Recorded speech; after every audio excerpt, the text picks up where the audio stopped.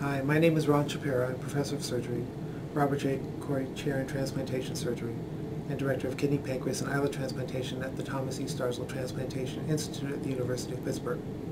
Today, I want to talk about a very interesting study from Spain looking at cardiac transplant recipients who were clinically stable and who were converted from cyclosporine to everolimus in an attempt to see if they could improve renal dysfunction.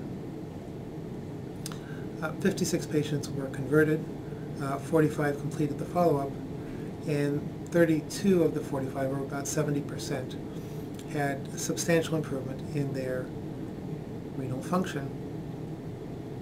The patients who did not have improvement in their renal function tended to be cigarette smokers or diabetic.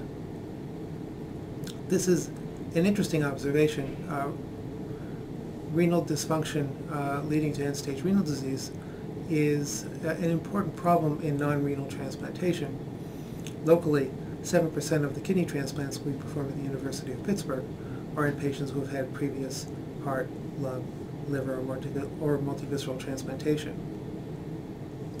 Thus, the notion that it is possible to convert stable cardiac transplant patients from a calcineurin inhibitor to a TOR inhibitor without risking cardiac rejection, but with improvement of renal function, is, I believe, an important observation, and one that can be very important for patients, especially with renal dysfunction after non-renal transplantation.